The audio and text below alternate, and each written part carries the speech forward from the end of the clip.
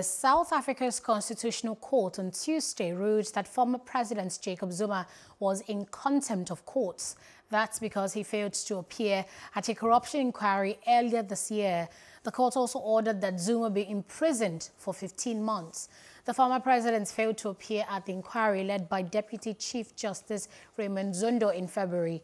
The inquiry is examining allegations of high-level graft during Zuma's period in power from 2009 to 2018. But Zuma denies wrongdoing and has so far not cooperated.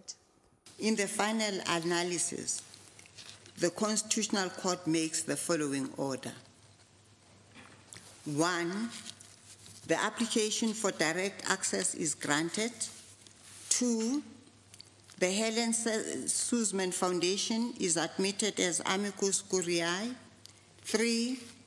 It is declared that Mr. Jacob Zuma is guilty of the crime of contempt of court for failure to comply with the order made by this court in Secretary of the Judicial Commission of Inquiry into allegations of state capture, corruption and fraud in the public sector, including organs of state, versus Jacob Zuma. Mr. Jacob Zuma is sentenced to undergo 15 months imprisonment. 5.